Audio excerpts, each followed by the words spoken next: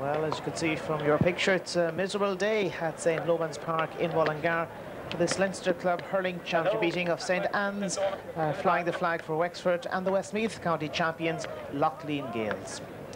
Firstly, look here at the Lough Gaels selection, and Christy Murta plays at centre half-back.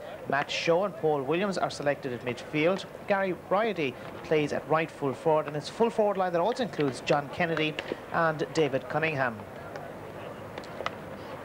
Referee for this afternoon's game is John Guinan of Kilkenny, and now St. Anne's goalkeeper today is Portick Parley. Dara Ryan is selected at centre half-back, and a half-back line that also includes Kevin Byrne and Paul French. Jack Berry leads the attack, and the St. Anne's team today are captained by their full forward Diarmuid Berry. Game underway, and it's St. Anne's playing in the Dublin colours. Jack Berry with this early opportunity, flying it in towards the goal. Mick Riley brings it down in goal for Lough Gaels. And the play out here towards Brynjan Williams. Challenged by Richie Doyle. Lough Gaels having a spot of bother here, trying to clear it as the ball has been thumped inside. Sport outside with Redmond Barry. Barry for St. Anne's, sending this one towards the end line, well brought down. And that's a very good clearance indeed by Martin Williams, the right full-back, albeit at the expense of a line ball. St. Anne's carrying the ball through towards the attacking 20-metre line. And it's Lough Gaels smartly clearing this one away from their own full-back line. That's a big clearance. Play drops around the middle, and Joey Williams is onto it, and Williams is away. This is a lightning pace by Joey Williams. Needing support, John Gavigan is outside if he can spot him. Here comes the centre half forward. Gavigan with this early scoring opportunity sends it in, and it's over the crossbar as well. The opening point, and it falls for Lough Gaels. The point to their centre half forward. Dan's trying to come back at level terms, but this time it's away. The clearance by Christy Murta, the centre half back. Well brought down at centre field by St. Anne's. Long hand pass inside, perhaps too long, as Gaels read the situation well and drop it invitingly towards their full forward line. Maybe a scoring chance here and a possibility of a second point. But for that fine block down by Donald Berry. It's Jeff Barry trying to clear it. Right full back, and somehow he's lost it, and there is an opportunity here for the Gaels. This one is going to be short in around the edge of the square. The ball is broken loose, and luckily St. Anne's defender back there to sweep it out over this near sideline. Here comes the sideline cut, chipped in towards 13-metre line. St. Anne's with their powerful full-back, Donald Berry, getting it away. He brings play a little bit beyond halfway. Christy Murta has brought it down onto his left side. Didn't connect as well as he would have liked. It was well kept in initially, at least, by Joey Williams. And it's Lough Gaels that are clearing it at that far sideline towards the attacking 65. The ball, well, very swiftly has been transferred inside, and there is a free. A foul on David Cunningham, left full forward for Lough Gaels. Harley issuing the instructions there on his goal line. Here comes the scoring chance, and that's popped over the crossbar as well. Point by John Kennedy, and so Lough Gaels of Westmeath have a 2-point lead in this game. Oh, that's great fielding.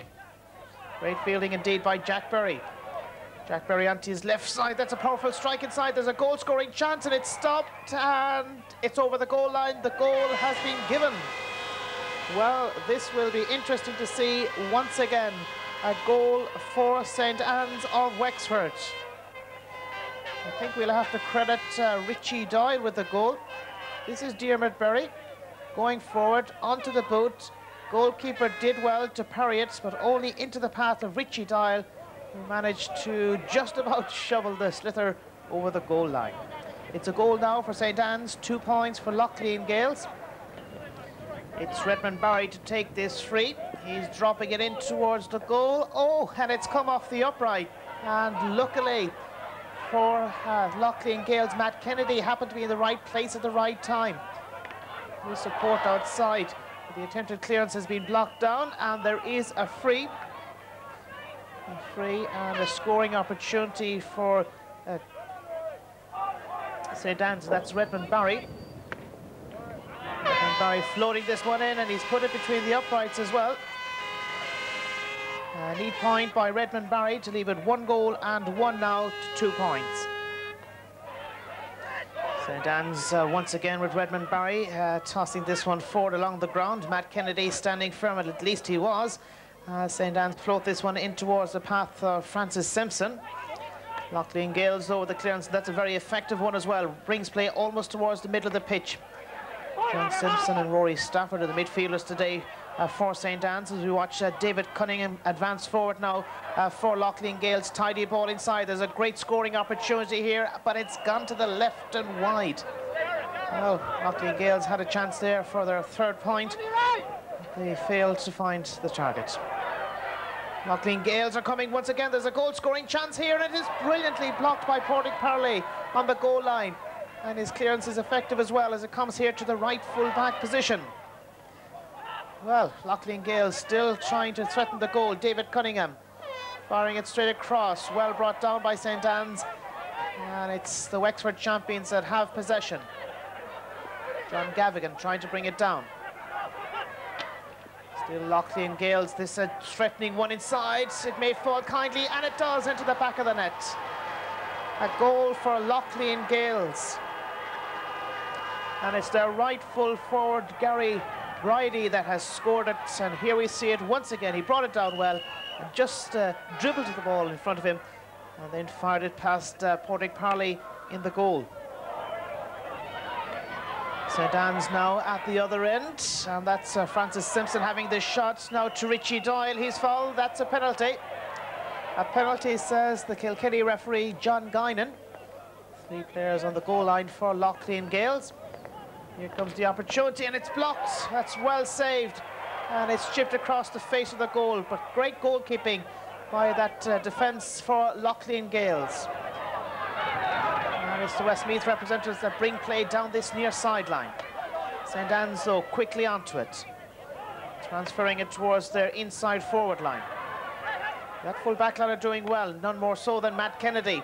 His shot has been blocked on this occasion. That's Richie Doyle sending it down. They're level. They're level here in Mullingar, 1 goal and 2 points apiece. A point from the stick of Richie Doyle, the left half forward. St. Anne's advancing forward, midfielder Rory Stafford. Stafford managing to direct this one in towards the goal, and it may fall, and indeed it does, to Francis Simpson. His shot, goal. A goal for St. Anne's, and the goal scorer, Francis Simpson. Here we see it again. What a great pass inside, though. Francis Simpson then, well, he was already motoring forward before the slither even arrived. Managed under considerable pressure to get in his shot, and that was a cracking effort. Give St. Anne's now a lead of 2 points. Redmond Barry. He's the goal scorer, Francis Simpson, onto his left side, sending it in towards the goal. Well, he's certainly playing well right now. A goal and a point for him within, well, a very short space of time to leave it 2 goals and 3 to 1 goal and 3. St. Anne's now putting on all the pressure in the closing part of this opening half as they drop it towards their full forward line. Simpson once again in towards the goal. Well, this is unbelievable. Francis Simpson is really playing well at the moment. Yes, and there's a great stride out by the left full forward to take up his position now. Very close to half-time. Lough Gaels were looking for a score before the half-time whistle. David Cunningham playing the ball inside. The whistle has sounded. And so this is going to be a free. And the full forward is John Kennedy. Kennedy sending it in towards the goal, and he has put it over. He has managed to put it over the crossbar as well. It's an important score for Lough Gaels just before half-time. Now St. Anne's, and this time it's Richie Doyle that's trying to win it. Swept away by Lough Gaels as the bring play only, though, as far as David O'Connor. There is support outside. That's Redmond Barry. Barry sending it in towards the goal, but that's gone away to the left and wide, so possession is back with the Lough Gaels.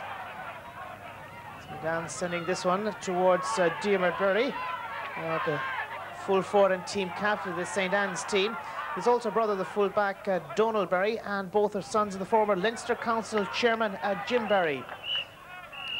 Referee sounds for half-time, and it's St. Anne's that lead by 2 goals and 5 points to 1 goal and 4 points now for Lough Gaels.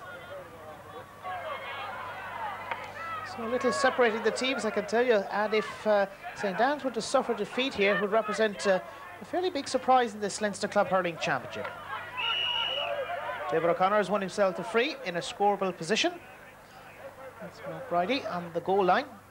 Here comes the free taker, of course, Redmond Barry, sending it in, and it is over the crossbar. So 2 goals and 6 points now St. Anne's have scored in this match. And they have increased their half-time lead now to 5 points. Rory Stafford. This is Stafford going forward on the right wing. Clever ball outside, trying to involve Richie Doyle. He scored a tremendous point in the opening half. Now he's looking for another. That's a fine point indeed. That's one of the best points we've seen. Coming through Richie Doyle. Redmond Barry. Daniel Carthy is also close by. St. Anne's and Rory Stafford, their midfielder, advancing. Give a glance over, thought he'd won himself the free. He hadn't. He has recovered to play it inside towards Diarmuid Berry. Now Matt Kennedy. There as well as Francis Simpson, one of the goal scorers for St. Anne's in the opening half. Swept away, but Richie Doyle is onto smartly for St. Anne's, and the whistle has sounded. There is a free. And a live opportunity now for Redmond Barry to bring his team's score onto 2 goals and 8 points, which he does as he successfully converts this one. It's double scores now at St. Loman's Park in Mullingar. Lough Gaels, well, their challenge has weakened somewhat in the second half. Dara Ryan, his shot has been smothered as the Gaels try to recover. And they're still holding on to it. That's David Cunningham's long pass outside, but eventually it's back to St. Anne's, and that's Redmond Barry. Barry, long ball down towards Diarmuid Berry. No free, a little bit of holding, I thought, on the part of Martin Williams, the right full-back. This is Kieran Williams. Long, loopy strike downfield. John Gavigan, he's beaten to it. As he sends this one downfield. St. Anne's trying to play it loose. Dara Ryan had support outside. The Gaels are desperately in need of a score right now. They're still holding on to possession and managing to send this one through. Intercepted though by Paul French. Redmond Barry swept away from him by Joey Williams it is. Jack Barry is also there, as indeed is Jeff Barry, the right full back.